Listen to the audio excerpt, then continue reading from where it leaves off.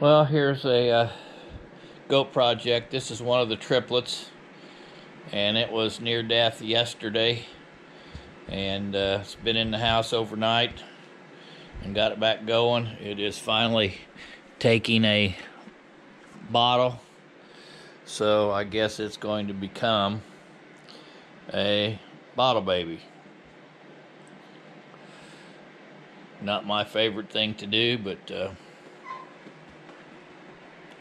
there we go.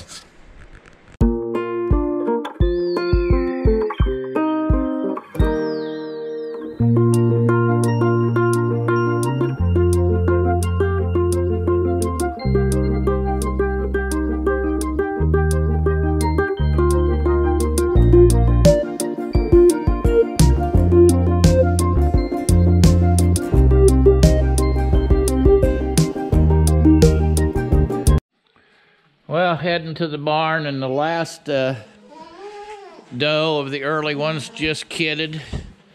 So I'm gonna come out and get the navel sprayed with iodine. Got to repair a bulb in the barrel so they've got heat. And we'll turn the heaters on for just a little bit, but there they are. Just born, just a few minutes old. One of the things to do is spray the navel good to prevent any kind of infection. That's a little boy.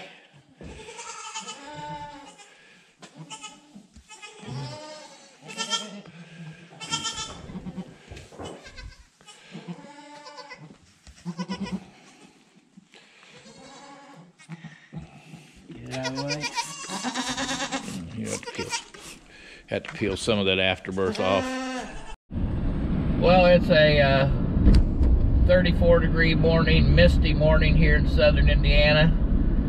And last night had our last set of twins on the early kidders. One male, one female. The male is a really stout kid. The bottle kid that we have, I've decided at my age, I do not want real kids. That goat kid was, took a bottle at 9 o'clock, took one at 1 o'clock, and took one at about 4:20.